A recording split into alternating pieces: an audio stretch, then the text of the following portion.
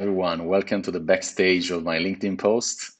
Today I'm going to talk to you about this post. I'm not going to reread it. I will post it in the comments and you can have a look at it more in depth. But the most important aspect of why I wrote this post is that there is a lot of focus about positioning, so about the inside the house work that gets done.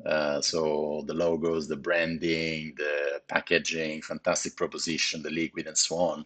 What we tend to forget is that we are part of an ecosystem. So we are part of something called the drinks ecosystem, and there are very many links of the chain. And whether we are a big brand or a small brand, we tend to forget that actually we're going to be sold by a third party sales force. So we're not going to have our own sales force. And even if we do, this is going to be a handful of people based in one city or in one country, not everywhere we want to sell our brand. So the main aspect is like, how do we make it simple for them? You know, these people have got like a zillions brands on their portfolio. They've got different priorities, different KPIs, different issues. How do we make life simple for them? So we need to understand crystal clear what is the occasion that we want to cater. So what is the occasion of this brand for? So why should that bartender, bar owner, wholesaler, distributor, or salesperson sell that product? Well, why?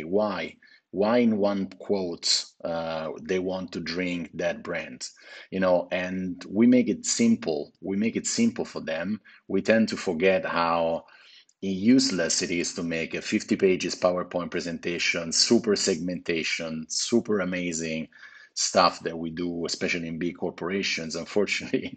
You know, we just forget the basics. You know, it's just like one simple person trying to sell to another simple person. So make it simple, create demand by having a crystal clear understanding of what occasion, what category you're trying to approach. Okay? Thank you very much.